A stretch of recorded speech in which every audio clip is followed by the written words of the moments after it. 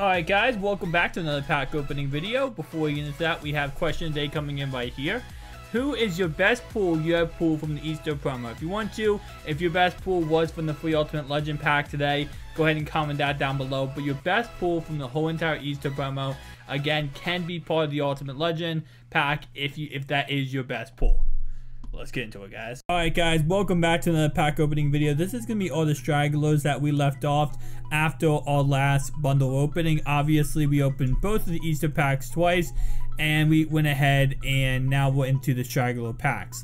Now, I showed you one of the straggler packs in the last video when I went ahead and pulled the 98 overall Ultimate Legend. So obviously, that was an amazing pull. This video though, guys, we pull a tie-dye player, which is actually quite an interesting pull because these tie-dye players seem to be as rare as humanly possible.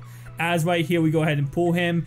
It's Barnett, who is about 80,000 coin quick sell. So we didn't pull the 600k quick sell one. We only pulled 80k, but nonetheless, these players are literally almost impossible to pull.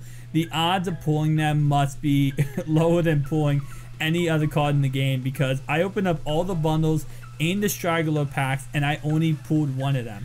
I can see why EA wants to make them kind of, rare because of the fact of how much they can give you if you go ahead and pull a good enough one, with the quick sell value being as crazy as it honestly is. But it's just kind of disappointing with the fact that, it's not the chance of pulling them is like the same chance of winning the lottery.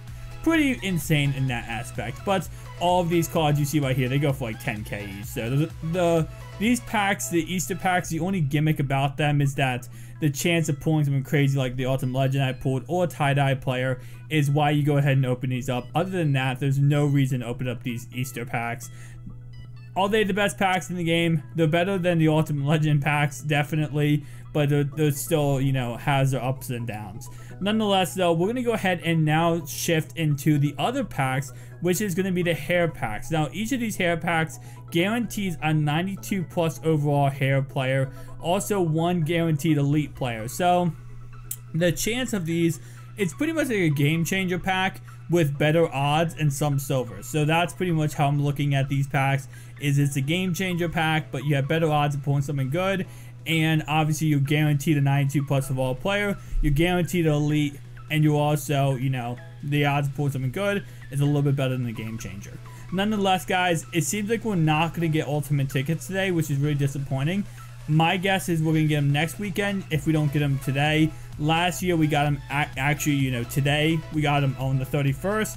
So I'm hoping that we get them next weekend. But for ultimate tickets, I guess they didn't want to release them today. Kind of interesting. Thank you guys for watching.